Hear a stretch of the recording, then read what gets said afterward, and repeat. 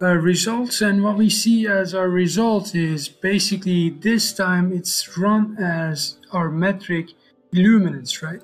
So one thing we can do here is if we see 0, then we have to do something like 0 Illuminance, 1 with radiance, and 2 luminance, and so on and so forth. So how we can do that?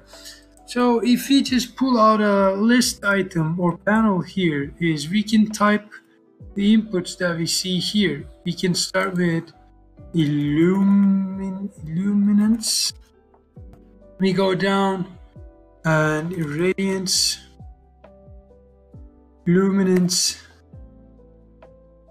and radiance, if I'm not mistaken. So these are the things, right?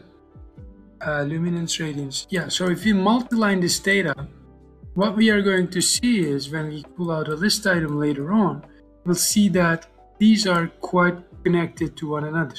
So if I grab a list item here, and then if you put this guy as my index, and if you put this in, so we have the first metric as Illuminance, and we'll be reading this as Illuminance as well, and it's going to be the same.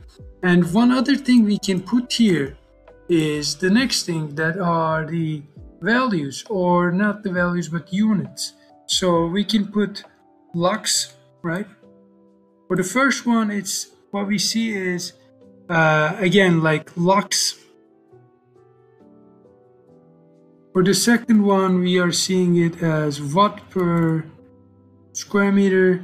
For the other one is, I think it's like CD divided by square meters, and the other one is radiance, is the same with an SR2 down below. So and SR is here,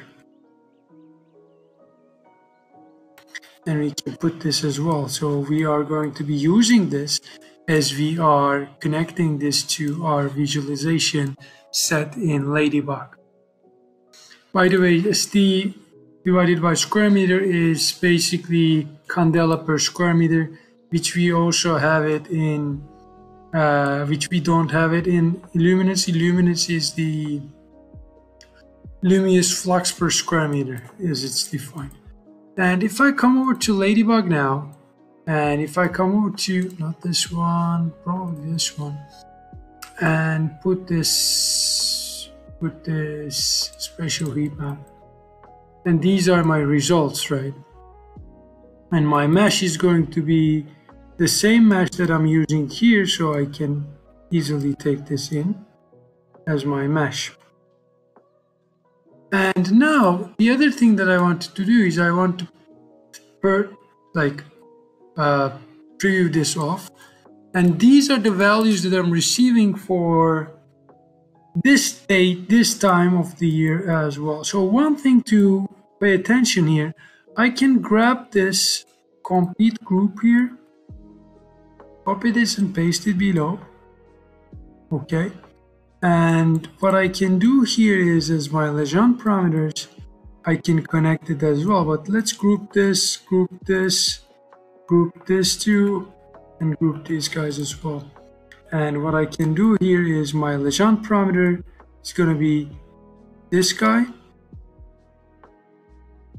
but I'll be changing the colors, no worries on that.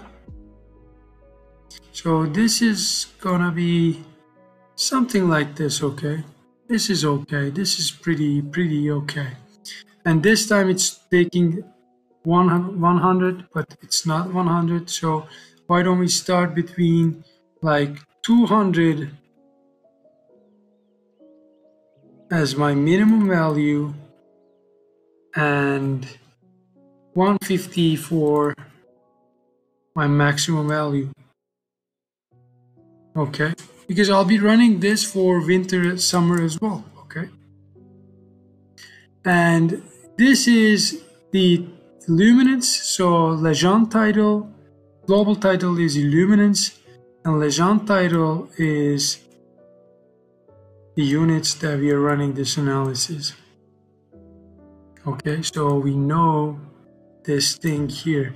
And also like text height is, you may say that text height is too much, stuff like that, but that's fine for now, for me at least. We can group this.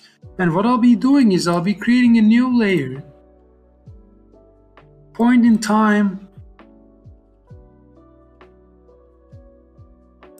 underscore option tree underscore 12 underscore 12 point, and this is, I think, yeah, and then underscore 3 p.m. This is my analysis, and I can put this analysis into bake and then say yes please. So this is my analysis now. So one thing I can do here is to change this. I can change all of these things, by the way. I can change all this into some other stuff. And also other things as we can do here is, if you have a point in time metric here so that we can change, we don't have it here, so that's okay. So one thing we can do here is to just change this into month 6. And then let's see what we are going to have at the end of this analysis. So the first one that we run is for winter, which is okay. It may be cloudy or something as such, but for the summer, we probably receive way more colors, way more luminance values, etc., etc. So again, it's taking a bit of a time. So maybe I can pause this to give you a bit more time to, let's not lose your time here. So I'll be pausing for a second. All right, let's see some results. So when we have the results for summer, you see we are receiving a lot more sun here. So why don't we bake these results? But before we bake them, let's duplicate this layer. But this time, instead of 12th month, we'll put 6th month, month 6. And just bake this there. And if I preview this all results, so maybe shoebox can be open and turn this off, and we see these results. And what I can do here is I can group this with a color of, I don't know, greenish, daylight autonomy, point in time illuminance. We can put it in here, point in time illuminance, and add this to go. And that would be it for this video. And that will be it for this video. In the next one, we're done for this. In the next one, we'll be talking about how we can run a glare analysis in Honeybee.